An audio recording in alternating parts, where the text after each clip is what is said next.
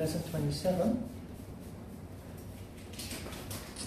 We finish reading the Hatha Yoga Pradipika-I. We are at chapter 1, sutra 50. Then the Shimasana is described. Place the ankles below the scrotum on either side of the perineum, the right ankle on the left side of it and the left ankle on the right side. 51. Place the palms upon the knees, spread out the fingers, and with open mouth look at the tip of the nose with concentrated mind. Yes, show us. This is so much fun when you do this with children. When you do this literally, you end up like this.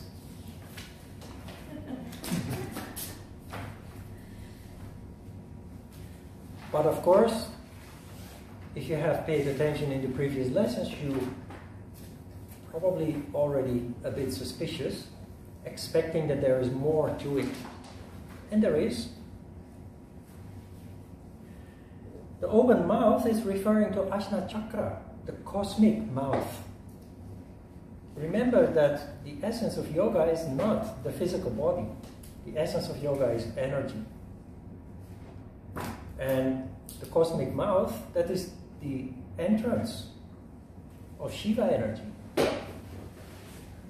So there are many different words to refer to that. The cosmic mouth, open mouth, Ajna Chakra, Chandra Bindu, and what have you. And you also noticed also here, Satmarama, he deliberately uses different concepts or different words to refer to the same concept. Because he wants you to learn yoga under the guidance of a teacher, not from a book. So to create confusion, he plants booby traps, and he also uses different words for the same concept to confuse you. He wants you to find guidance from. There are many terms also he even uses for that. It has to be learned under the guidance of a guru, of a teacher, of a siddha, of whatever, so many different kinds of words that he uses for that. But he repeats that time and time again with introduction of a new technique. He emphasizes that you must learn this under guidance. And all those words, guru, teacher, what have you, that's all superficial. You need to learn yoga from somebody who is initiated. Whatever title is not important. Now, Shimasana, again, I've had classes with kids. It's big fun. You have to play. You have to fool around. You should not tell them to be quiet and to close their eyes and meditate, because they're kids, they're children. Use their imagination. Do a tree pose and tell them that the wind is blowing and those kind of things. There are many ways to engage them. It's very exhausting for a teacher, but it's big fun. It's really big fun. And Shimasana, the lion pose, of course, is excellent. If you cross your eyes, they're all getting bellyache from laughing because their teacher is looking funny. But what you're really doing, like the previous two exercises, remember that these are the quintessential exercises of Shiva. There are 84. Svatmarama introduces us 4 of those 84. Last week we had Padmasana and we had Siddhasana. Now Shimasana is considered to be one of those very special exercises, and that's what it is. You cross your ankles, you put your hands on your knees with your fingers touching the ground. Then you make a hollow back very deliberately. So you stick out your tailbone, you push your belly down, and you close your eyes. Don't cross your eyes, don't open your mouth, don't stick out your tongue, but concentrate on what you feel. You have to actively engage with the hollow back. what you notice then is as if some breeze is blowing at your tailbone. If you pay attention, you feel some, in Korean you would say 시원한 느낌 at your tailbone,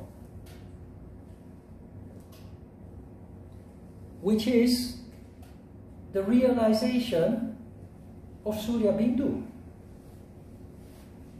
And as the text also indicates, Shimasana leads to the realization, which means you becoming aware of the three bandhas.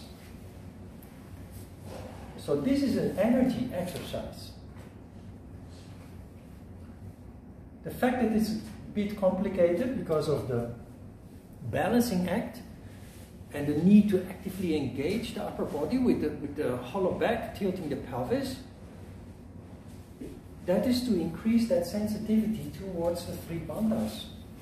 And the easiest to realize is here at the tailbone.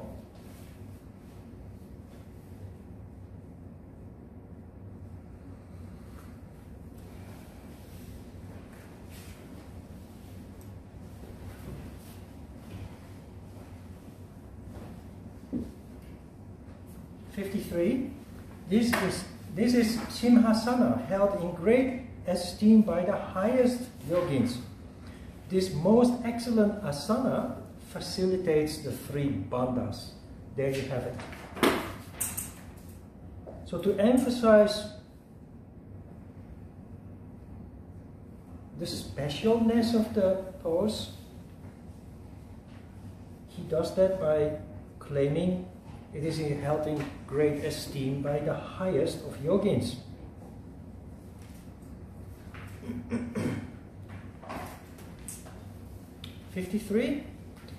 Next, the Bhadrasana is described. Place the ankles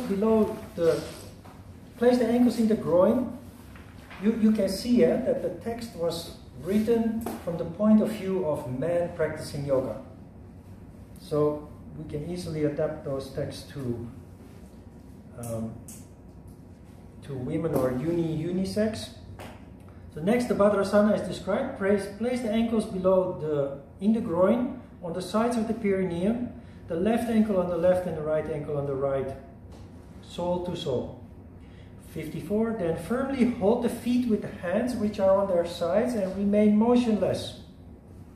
This is Bhadrasana, which destroys all diseases. The yogins who have become siddhas call this Gorakshasana. Gorakshasana is one of the great yogis at the very beginning of the lineage of yoga, starting with Siddhasana. Such a legendary yogi. Again, to emphasize how special this exercise is, he equates it with some very special legendary yogi.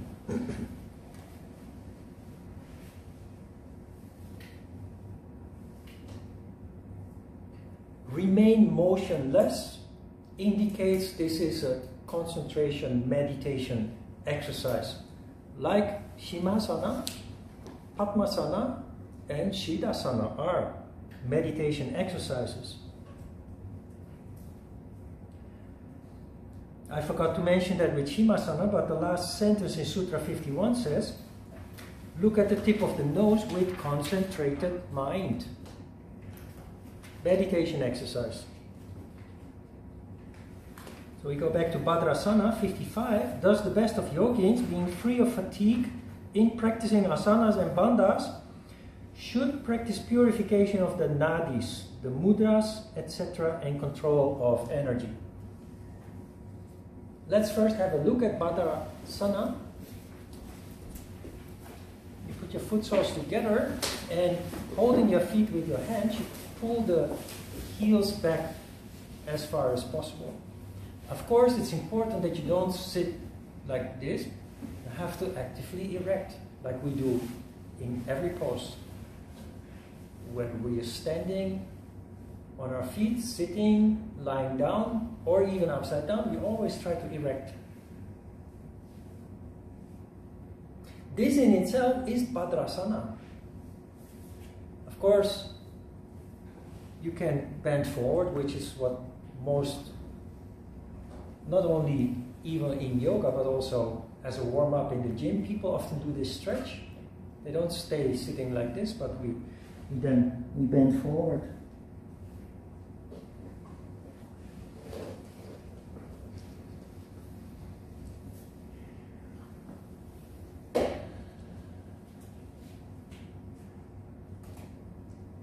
I sit like this about 10 minutes a day in Bhadrasana. It's the last exercise of my routine.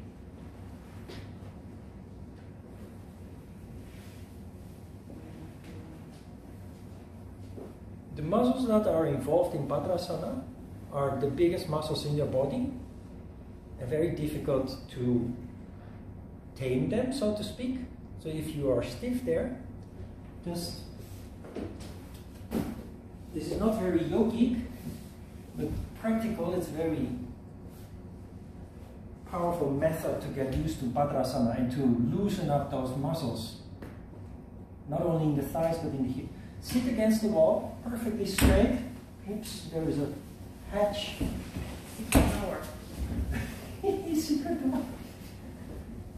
Dragon will come out. Sit straight and, watch the news or have your morning coffee or do something that helps you to make time pass. It is time that does the work here. If you do this on a regular basis, you will see that very naturally, without pain, without torture, your knees will slowly but certainly come down.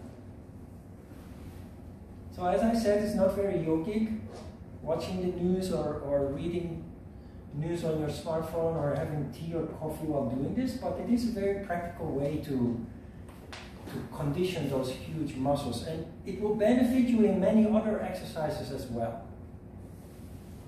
There's another exercise, it's not in the book, but that's Upavishta Konasana.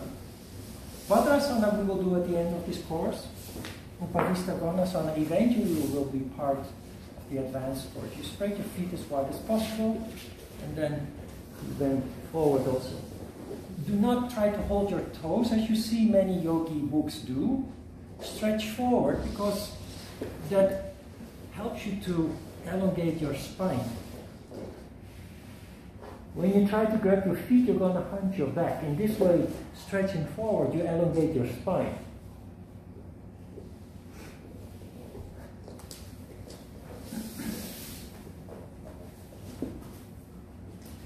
So these kind of exercises, actually this applies to all exercises, but it's involving big muscles in the body. Don't push, don't force, just let time do its work.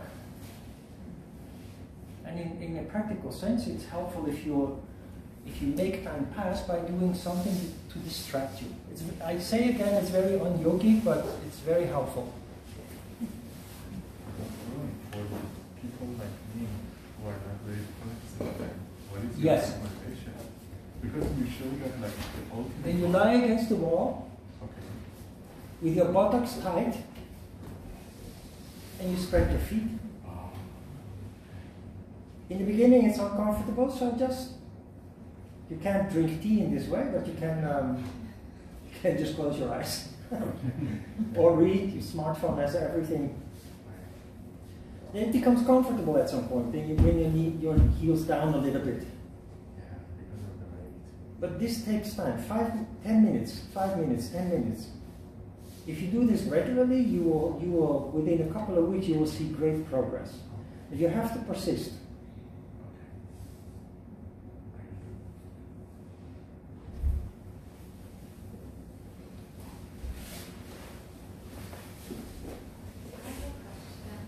Yep. What's the difference between Gorakshasana and Padakasana? I've seen this Padakasana as well.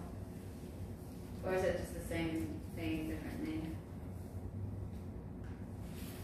As an exercise? As an asana? There's probably a Goraksh. I don't know actually. Is there a Gorakshasana? Didn't she call this Gorakshasana? Or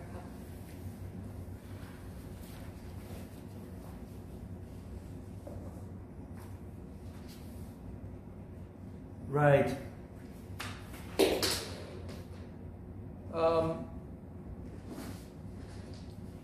There was with the, wasn't it with Padmasana that there were 4 different ways to call it? Muktasana, Kuptasana.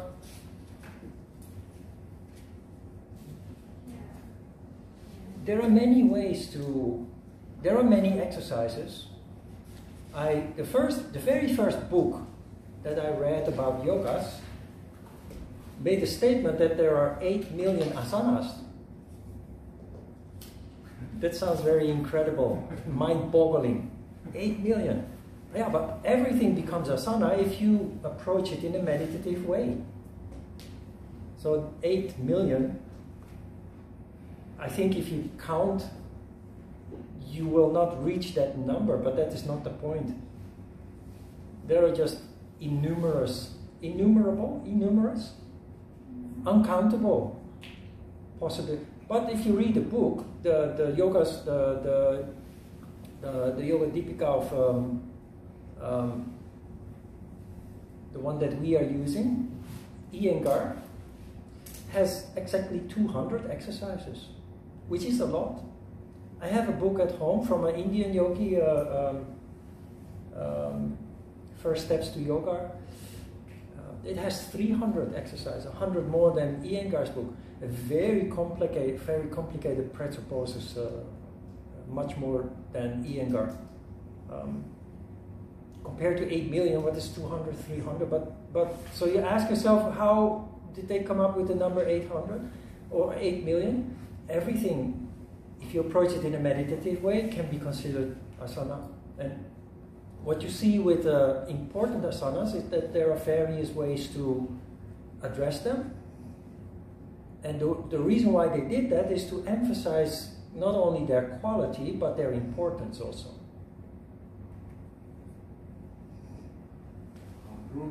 Yeah. I saw one video from a guru, and he said that like if we do like just only one pose of asana in a correct way, that is enough. So do you agree with that one or not? Say again. He said that like if we do just only one pose of asana, yeah, in a correct way, yeah, then that would be enough. So in our advanced course, in the 3rd module, you do only one asana, but you stay 15 minutes in the pose. Or you do 2 or 3 asanas, and you stay 3, 4, 5 minutes in the pose.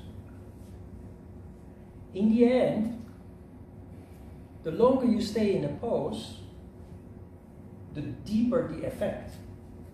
But we have yamas and niyamas. You have in Jeju-do, you have a famous Hatha yogi. What's her name again? Iori? Iori? Everybody's laughing. If you go to Iori as a total beginner, she will tell you, for example, to do a Bhujangasana, the lion pose, the snake pose. 12 minutes. That is pure violence.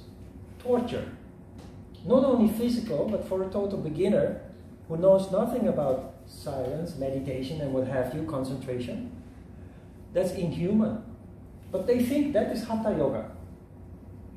In the end, it is correct, provided that you have many years of reconditioning your body to enable you to stay for a longer period of time in a pose. So, you know, because of our very systematic approach, I always write down on the right side a time indication in seconds. But time is not important. What is really important, how long do you stay in asana? Who knows the answer to that? How long do you stay in asana? How do you determine how long you stay in asana? When it starts getting comfortable. Yes. Based on feeling. You have to follow your feeling. You will understand that when you understand the purpose of, what is the purpose of asana? Is to create Sattva. The moment that an asana becomes painful, uncomfortable, you overshoot the goal. You're building sattva by doing asana, but then the moment comes that it becomes uncomfortable, sattva is destroyed. But the normal human being doesn't look at those elements. The normal human being looks at the clock and says, oh no, I have to stay longer. And so we grind our teeth and we say, no pain, no gain, I have to stay longer. And we think that that is good. Maybe when you go to the gym, lifting weight or CrossFit, or it can have a purpose because there it is purely physical. But if you approach yoga in that way, you're not going anywhere. Because the whole purpose of yoga is sattva. And all the wonderful benefits that come from sattva. Not physical prowess, not physical strength, which is a byproduct, a side effect. So follow your feeling. If you're too comfortable in a pose, try to adjust a little bit, because many yoga teachers will say, relax in the pose. Wrong. You never relax in a pose, because the moment you relax, you also destroy sattva, because you become tamas. It may be nice and comfortable, but that's not what yoga is about. We have tapas to deal with that. Tapas, the definition of tapas is consciously subjecting yourself to discomfort in order to generate strength, which equals energy, which equals our most precious asset. All your developments are based on energy. You have to generate that precious energy. And that energy has to be of a particular quality, sattva.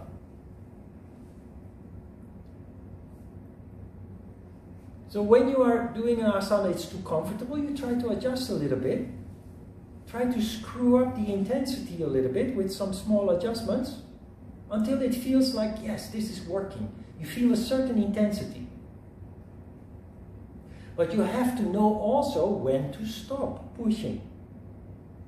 Because when you continue to push and it becomes painful, if you pay attention, and that's why it's best to close your eyes when you practice alone, close your eyes when you're in asana. You're much deeper feeling what you're actually doing. When you keep pushing beyond the comfort zone, you become mentally restless, disturbed. And that is when you know that you've gone too far. So that happens, one, when you push too hard, and two, when you stay too long. And there are poses, Padangusthasana for example, after a little bit of reconditioning by doing it regularly, you can stay in Padangusthasana easily for 2 minutes, more than a minute, without too much effort, without easily coming to that point where it becomes so uncomfortable that you destroy your sattva. Even a beginner can do that. But Mayurasana is a pose you will never be able to stay more than a minute. Mayurasana, the peacock pose, even after 30 years of practice, you will not be able to stay more than a minute. But there are other poses that can very easily, after years of practice, easy to stay 3 minutes, 4 minutes. And that is when asana truly becomes meditative. And the longer you stay, if you follow the guidelines, the yamas and the niyamas, the deeper the effect, naturally, obviously. But follow your feeling, always follow your feeling. Don't look at the clock. My studio in Itaewon didn't have a clock. Other than my biological clock. No mirrors, no clock. You have to turn your attention inwards.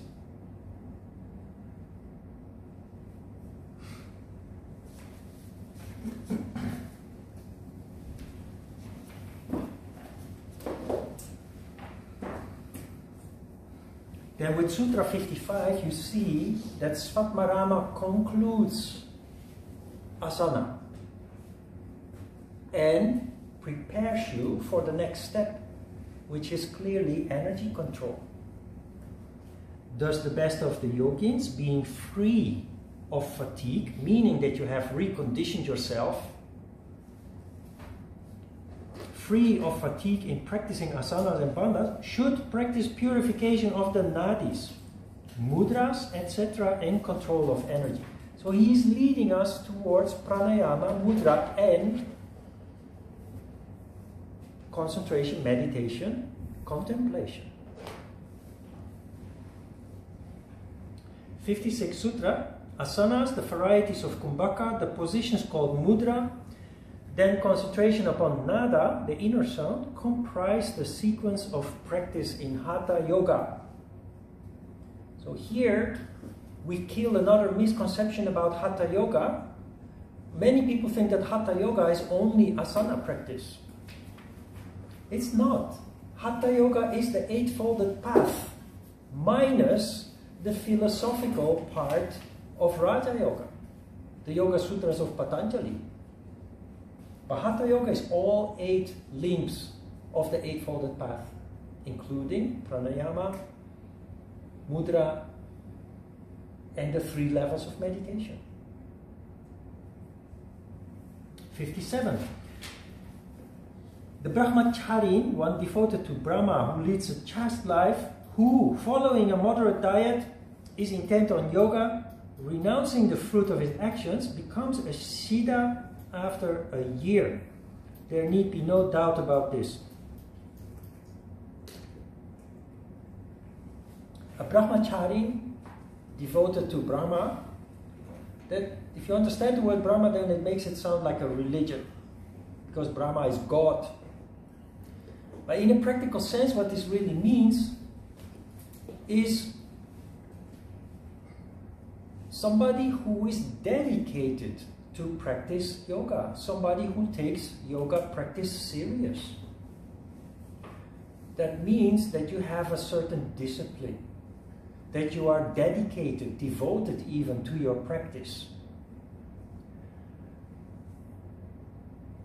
The sutra is basically saying, if you practice regularly, you will have great results from your practice.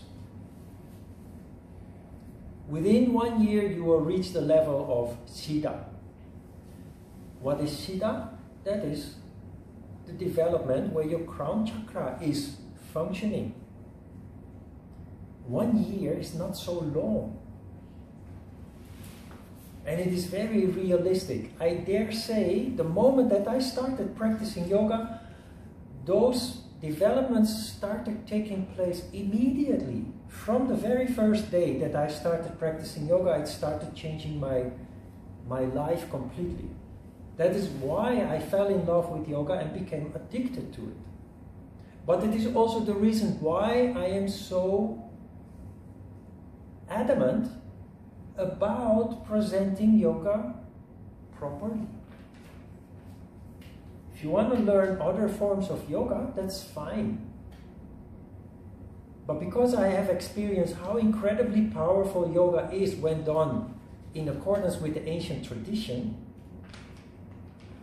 I can't teach any other way than I do. I've tried Ashtanga Yoga. We had an Ashtanga Yoga teacher, very fanatic, very high level, and I wanted to learn from him to diversify. So in his free time in between classes, he practiced on his own. He was so fanatic. I asked him if I could join him, and I tried twice and I was done. It just feels so not yoga. And it's wonderful, and the skills, the strength, the flexibility, amazing. But when you're used to sattva, that's not it. It's very rajas.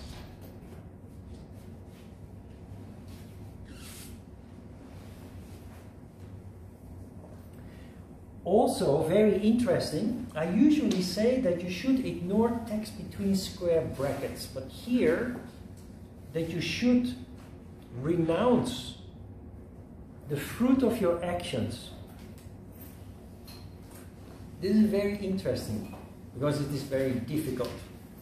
Human beings are result-oriented. We want to see results from what we do. Not tomorrow, yesterday. We have no patience. If you really devote yourself to something, yoga, you can replace yoga with any word. Life, or your job, or your study. The best results are gained if you have the intent and the passion to do what you're about to do. Whatever it is, if you're interested in architecture, bury yourself in books and studies of architecture, not with the goal to become an architect or to become rich through that profession, but just because you are interested in architecture. The profession and the wealth will come very naturally as a result. Ironically, if you study architecture with the ulterior motive of status and wealth, it won't come to you. And you will not enjoy your job. But if you are passionate about architecture and you just study architecture for the architecture, you become a specialist by default. And very naturally you will find your way on the path of becoming an architect, and very naturally you will start to make an income out of it. Renouncing the fruit of your labor means focus on something that you really love to engage in. And try to not be absorbed by the possible fruits. Yes, you can keep them in the back of your mind that possibly you could, somewhere down the road, you could make a living out of it. But try, with yoga also, try to practice yoga for the yoga. Not for possible status or the money that you could possibly make as a yoga teacher. There are thousands of mediocre yoga teachers that don't do yoga because they're passionate about yoga. It's just a way to make a living. Because of that, the situation is very diluted. There are too many yoga teachers in Korea, for example. Too many. It's a very low-paid job as a result of that. And many people do not have the right motive to be a yoga teacher. It's just, before yoga, it was taekwondo or ballet or belly dance. When belly dance became popular, everybody became a belly dance teacher. And then Pilates became popular, and all those teachers switched to become a Pilates teacher, belly dance teacher. And then yoga became popular, and they switched to a yoga teacher. It's very superficial, very mechanical. Renouncing the fruit, that is a very difficult way of living life. Can you see that? It means you have to sacrifice. You have to surrender. Can you do that? Yes, you can. But it's not easy. And it's trial and error. Because we are human. I've also functioned like that. Trying to surrender, trying to do what I love, but at the same time being very concerned with the results, with the outcome. It leads to conflict, it leads to unhappiness, it leads to... But you grow and you develop, and at some point you say... and then everything starts to flow, everything starts to go smooth. I see some of you really recognize that. It's not easy. Nothing in yoga is easy. But it's marvelous, it's wonderful. Everything starts making sense. But as human, we are only human, we have our instincts, our lower emotions and desires. You cannot just wish them away. You have to confront them. You have to become familiar with how they affect you. It's a process. 2 steps forward, 1 step back, I always say. 2 steps forward, 1 step back. 1 step back is the setback, the suffering, the failure. We try to avoid setbacks in life, failures, mistakes. But without this 1 step back, you can never make 2 steps forward. It's part of the process. I hope we all will come to the point that we start to appreciate failure, mistakes, suffering, because they are what leads to the next 2 steps forward. We live in a world where we look at failure and mistakes in a very negative way, because we do not appreciate, we do not see the cause and effect in play here. A failure is very important in life to grow. So next time when struck by failure, by misery, just try to understand what is happening and why it is happening and what led to it. And you always come back to yourself and you learn something new about yourself that you didn't know yet. That is where self-realization comes truly in practice.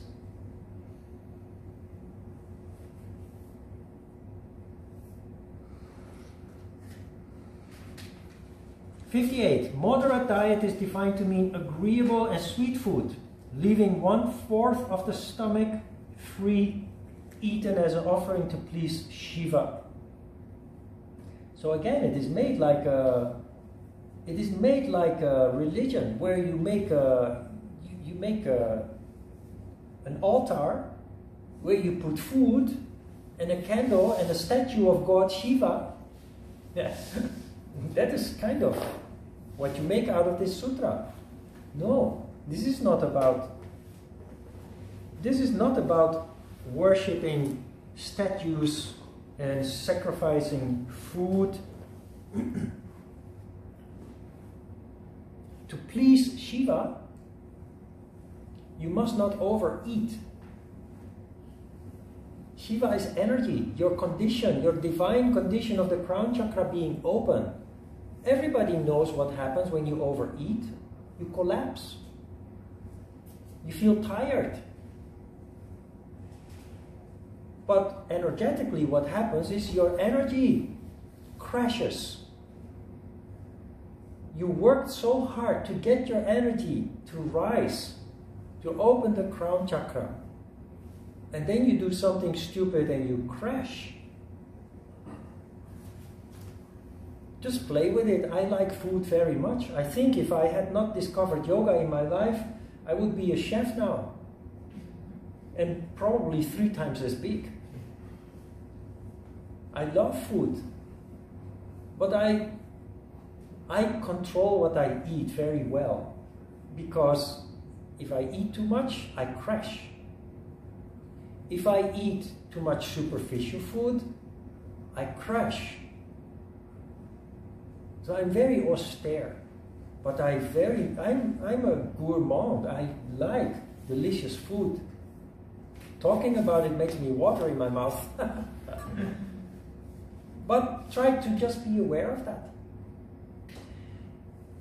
The sutra basically says, eat just enough, but not until the point that you're full.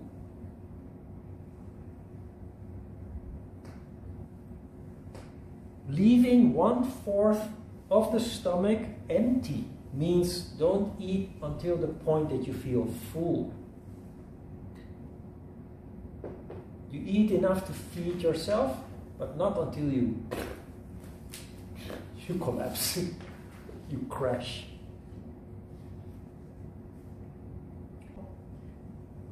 The highest levels of cuisine. Have you ever eaten in a very exquisite, expensive restaurant? And you thought, when we're done here, I will go to McDonald's?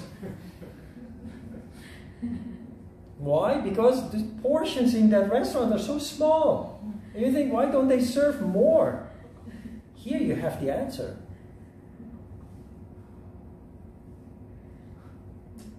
Don't go to McDonald's after such a wonderful experience.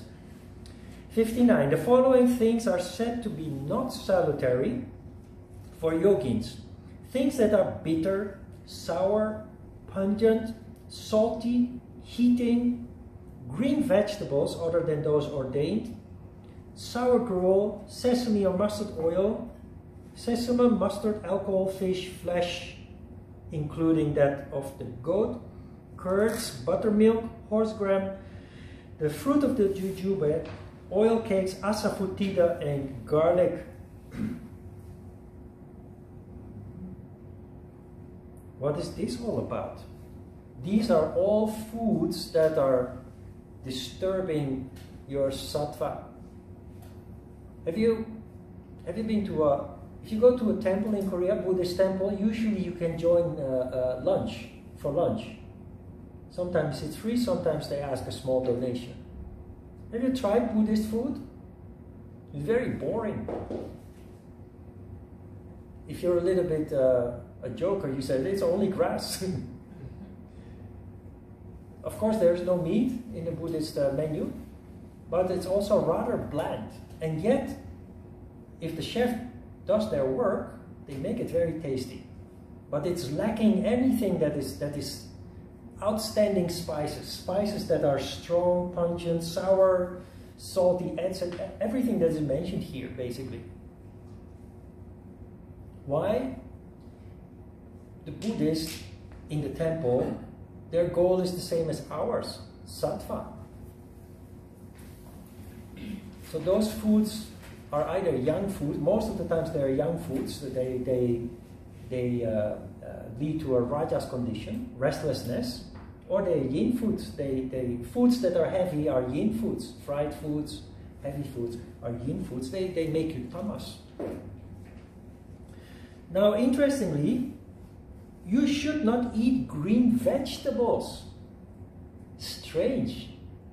Because we live in a world where people think that salads are very healthy. There are people who eat only salads as a meal. Why should you not eat green leaves?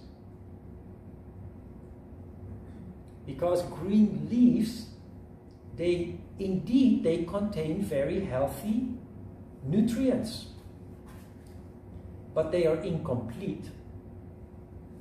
For that you have to understand how a plant functions. A plant that grows carrots or potatoes or rice or apples has leaves.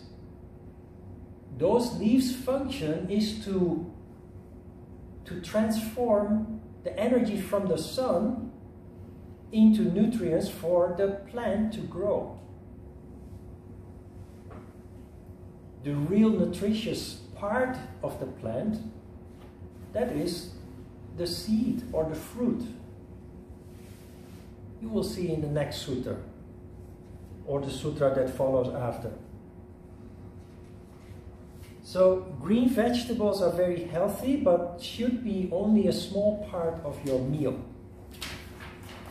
For the fiber, for the vitamins, certain minerals, but the most important parts are found in not in the leaves.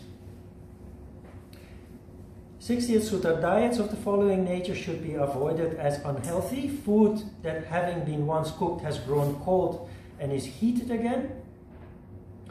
Food that is dry, devoid of fat, or has an excess of salt or sourness that is bad, or has too much of vegetables mixed with it.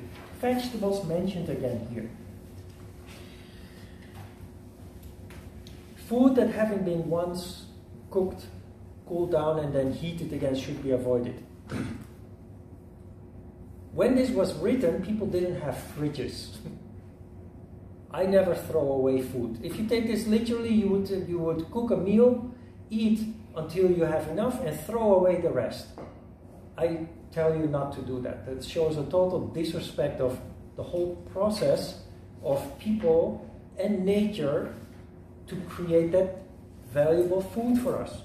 We have fridges. We can put our food in the fridge. So this part of the sutra, personally I do not throw away food. I never throw food until it's really not good anymore.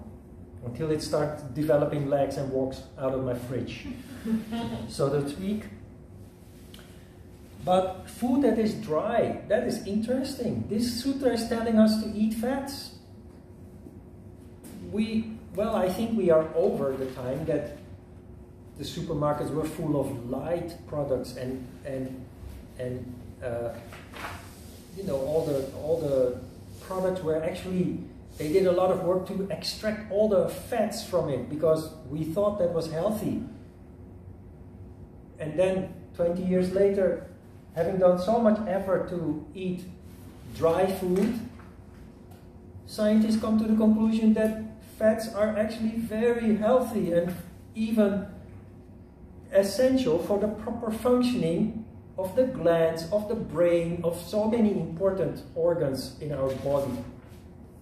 They knew that already 1,000 years ago.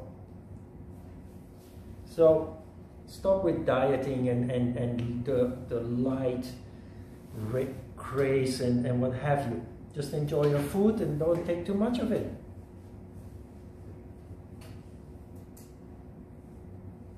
'61. In the beginning, fire, here you see again it's written from the perspective of men practicing yoga. You can replace women by men or partners, sex. In the beginning, fire, sex, journeys should be avoided. For thus Goraksha says, association with bad company, fire, women, men, and long journeys, bathing early in the morning, fasting, etc., and hard physical activity should be avoided. In the beginning. That is the opening of the sutra. This does not only apply to yoga. If you have a new job, if you move house, and you start a new life in another city, in another place, your body uses much more calories than when you're in a stable condition, in a stable routine. So when you start practicing yoga, the sutra says you have to consider that you need to eat extra. You need to eat extra nutritious foods. Avoid distraction with socializing. Meeting friends, of course, it's good to socialize, but if you're serious about your yoga practice, you will very quickly come to the conclusion that it is becoming a distraction. Sex is healthy, but you want to focus on your endeavor, your new endeavor on the path of spirituality. Sex produces lots of very healthy hormones like pheromones and serotonins and what have you. Endorphins, the stuff that makes you feel good and happy. But it consumes a lot of energy too, which at least in the beginning, you should dedicate yourself to your newly chosen endeavor. And again, this is not only applying to yoga, it applies to everything in life. If there is change, some new engagement, just focus on that for a while. Until things settle down, you can engage in being normal again.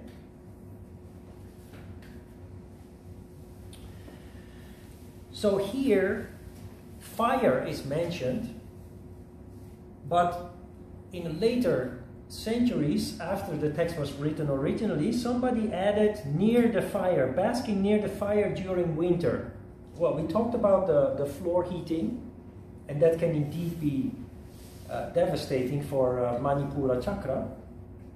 But this is, of course, about ambition. The fire center, Manipura chakra, is the location of ego and ambition. So, if you are full of ambition on things related not to yoga, you will never succeed in your yoga practice. At least in the beginning, you should focus, lay the foundation, and try to not be distracted by other endeavors. It means focus on one thing at a time. Yeah? The fire here should not be taken literally, although you can with a twist. Long journeys, bathing early in the morning, fasting, anything that takes a lot of effort and consumes a lot of energy, better temporarily be avoided so you can focus on your yoga practice. 62. The following things are suitable to be taken by the yogin. Pay attention here, this is interesting. Wheat, rice, barley, the grain called sashtika, and purified food. Milk, ghee, brown sugar, butter, sugar candy, honey, dry ginger, the vegetable called pataloka, the 5 pot herbs, green gram, and pure water. Wheat, rice, barley, the grain called sashtika, purified food. The most nutritious foods are foods, of course, that contain all elements essential for life, to sustain life. Seeds, roots, beets. Those groups of food contain all the elements of life. Amino acids, proteins, but also vitamins and minerals. They are complete to sustain life. That is why they are staple foods. Potatoes, rice, corn, wheat. We process them. So we have white flour, we have white rice, and we undo those precious foods of their most important nutrients. So try to eat brown rice, whole rice. Try to eat whole wheat bread. It's full of very important nutrients. So that is the part of the plant that is the important part. The green leaves are only conductors of energy and passing it on to the seeds, the beets, and the roots. So potatoes, carrots in all its forms, the beets, all the seeds, those are the foods that are important. And they're sattvic, most of them. Onions are not. So most beets in Korea, onion is yangpa, but I thought that yang is indicating that it is a young food, and somebody explained to me that is not what it means, but it's a coincidence anyway. Are you saying beets or beans? Beets, yeah, a bean is a seed. Oh yes. It falls under the category of seeds. So beans, beets, beans is a staple food also. What do you like, onions and garlic? Yeah, I put onions and garlic in my food. I cannot eat only grass like they do in the temples. I'm just kidding. No, but just for your information. So anything in moderation is the key, right? Yes. Same with wine. You like wine? Drink wine. But if you eat too much, you crash. If you drink too much, you crash too. But scientists also know that wine is very beneficial for heart, for cholesterol, but you have to don't drink the whole bottle. Beer.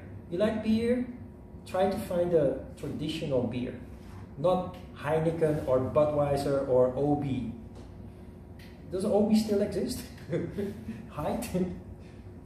Because this is the traditional beer is very nutritious. It's made from grains. Barley, right? Yeah, or barley, hops, wheat, etc. But you know, modern beer, I have a feeling that the commercial beer, Heineken, is just water with yellow and alcohol. It looks like beer, it foams like beer, but it doesn't have all the nutrients that traditional beer has. Why are we talking about this? Just kidding. No, you like beer, enjoy it, but take a good beer. You like food, enjoy it, take good food. Everything in moderation, like Harini said. Life should not be punishment. And food, if you enjoy food in the proper way, it's actually spiritual in itself. The purpose of enjoyment is to elevate your spirit. Alcohol is called spirits for a reason. But again, if you drink too much of it, you go the opposite direction. You go to hell.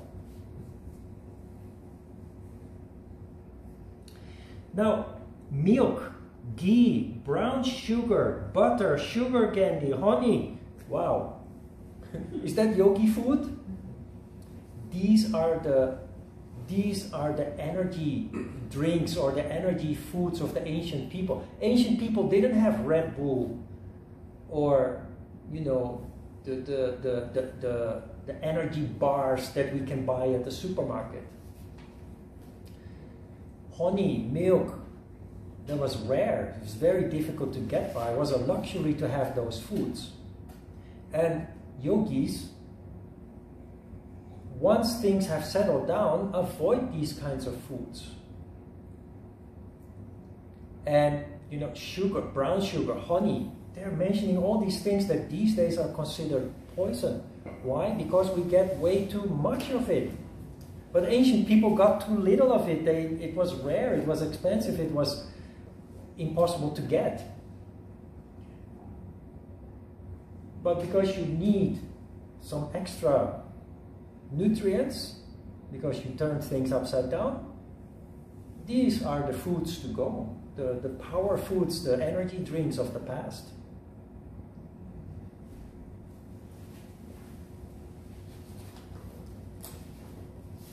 '63. The yogin should take nourishing and sweet food mixed with ghee and milk. It should nourish the dhatus and be pleasing and suitable. Nourish the dhatus means it should be nutritious. The dhatus are the 7 building blocks of the whole body and everything inside it. The 7 dhatus, the 7 trunks of the elephant that represent plasma, blood, muscle tissue, fat tissue, nerve tissue, brain tissue, etc. 64. Any person who is not lethargic in the pursuit of different forms of yoga attains perfection through practice, be he young, old, or even very old, sickly, or weak. Now this is good news. Everybody can practice yoga. Sometimes I get a phone call, somebody asking me about our yoga course, and then the question comes. I'm very stiff, I'm not in a good condition. Is it fit for me? My answer then is yes, especially. If you're already very flexible and strong and healthy, you might less need yoga than somebody who is weak and stiff and unhealthy. Sounds a little bit stupid to say, but the unhealthier you are, the more you benefit from your yoga. I also, in the beginning, when yoga started becoming popular in Korea, there were yoga courses, teacher training courses, where the part of the conditions you should, how do you say this in English? Let me say it very simple. The condition to join the course has to be, you must be young and beautiful. No lie. You want to join this course, you have to be young and beautiful. In the beginning, you know how yoga was made popular in Korea? Diet yoga. Every street corner you saw signs, diet yoga. Marketing-wise, very clever. The people's most important concern is their appearance. If you want to have many students in your yoga studio, appeal to their appearance. Call it diet yoga, and it worked, very successful.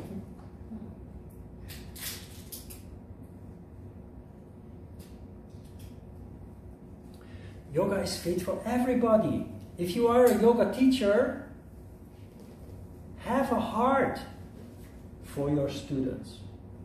Understand their limitations. Do not demand perfection, because you are offering health and healing to your students, not physical perfection, a perfect pose or a pretzel pose. You have old people in your class, help them with, I'm not in favor of using tools, blocks and what have you, because it diminishes the power of the asana. But be flexible with people who actually need it. Let people use the blocks and what have you, so that they can do yoga too. You have to adapt it to their condition and ability. Yoga is truly healing, strengthening, physically and mentally. That should be your focus as a teacher. Not perfection of a pose. Don't push or pull your students when they are doing an asana because you want them to do it more perfectly. Because people get hurt. The sutra is saying, if you're not lethargic, means that you actively engage in your yoga practice, you will reach siddhi. You will reach the highest development that yoga can offer, opening up of the crown chakra. They call it siddhi here, or perfection. But not the kind of perfection that comes with attention. When they talk about perfection, it is the higher level of development that yoga leads to. 65 continues to elaborate on that. One who is intent on practice will obtain siddhi, but not one who is idle. Yoga siddhi is not obtained by a mere reading of the scriptures. Many yoga books are written by scholars. Scholars who can translate Sanskrit text, for example. But they have no or very little yoga experience. And yet they write about something so deep, so profound, which you will only understand if you go through that development yourself. Have you tried reading yoga books, serious yoga books? I've tried and thrown them away. They just give me a headache. After reading 2-3 pages, I think, what am I reading? I go back to the first page and I try again. And after 2-3 times trying and getting a headache, I just give up. It doesn't connect, it doesn't. This is academic language and very complex and complicated, while the original meaning of the text they try to explain, interpret, is very practical. If only they would have experienced it themselves. If only they would have lived it themselves. So the mere reading of the books doesn't make you a yogi. You have to engage. You have to practice, practice, practice. The next sutra I like even more. Siddhi is not achieved by wearing the dress of a yogi or by talking about it. Practice alone is the cause of success. This is the truth, without a doubt.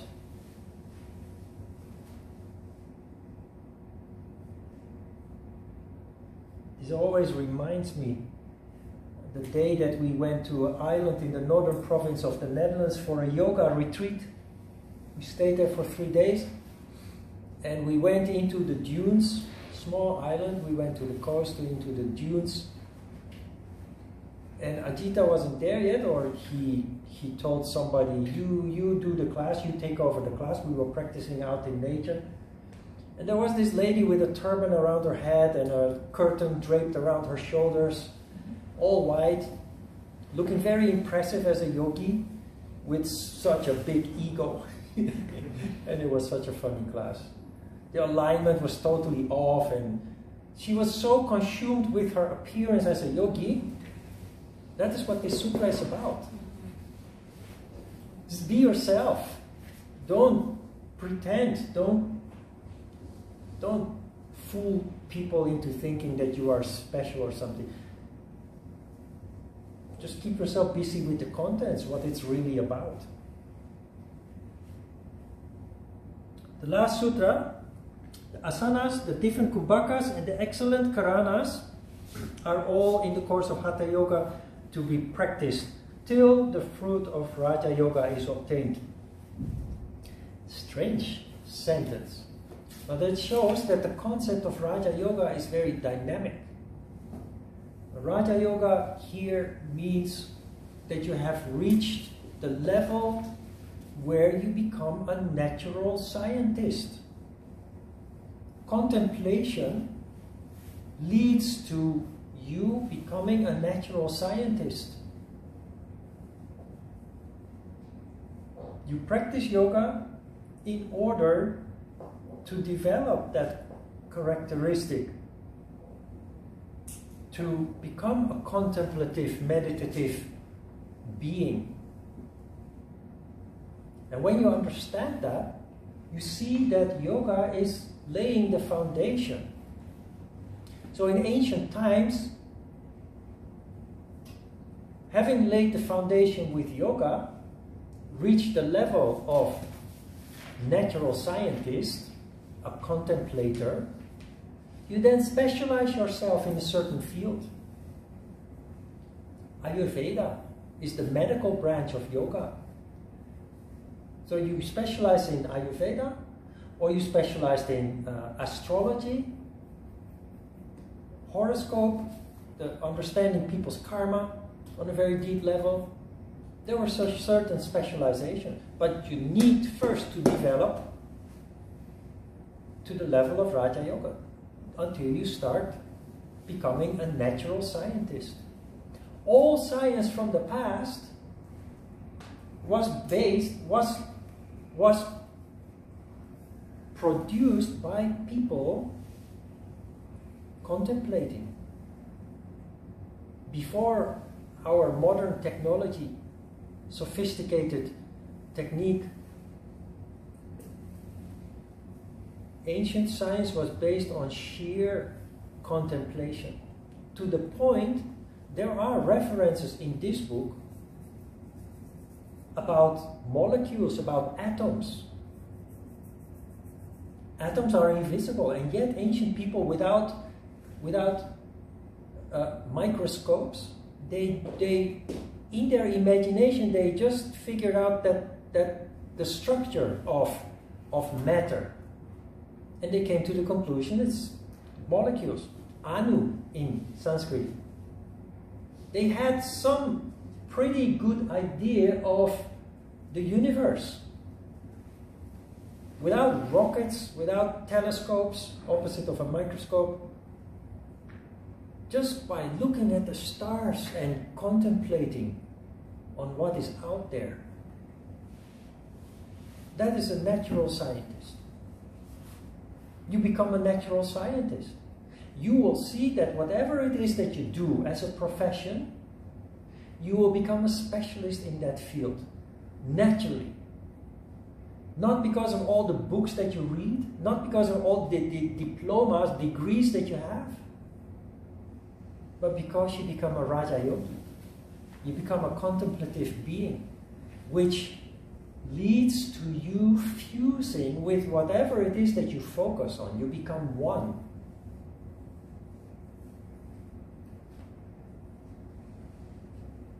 Can you see that? I became one with yoga. I also became one with my dogs. Can you see that? Whatever it is that you do, you will put heart into it, you will become one with it. Because you become contemplative, you grasp the essence of whatever it is that you are looking at, including a human being. That is where originally psychology comes from. Animals, plants, or gross matter, whatever it is that you do, whatever it is that you acquired by study, you bring it to a whole other level simply by this development.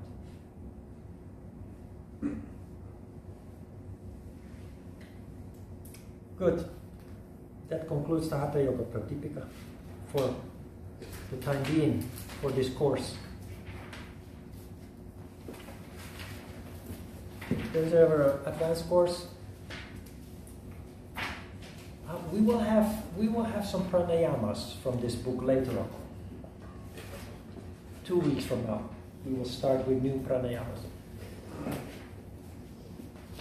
In the advanced course, if there is going to be one in the future, chapter 3 and 4 will also be fully studied. Okay, let's have a short break.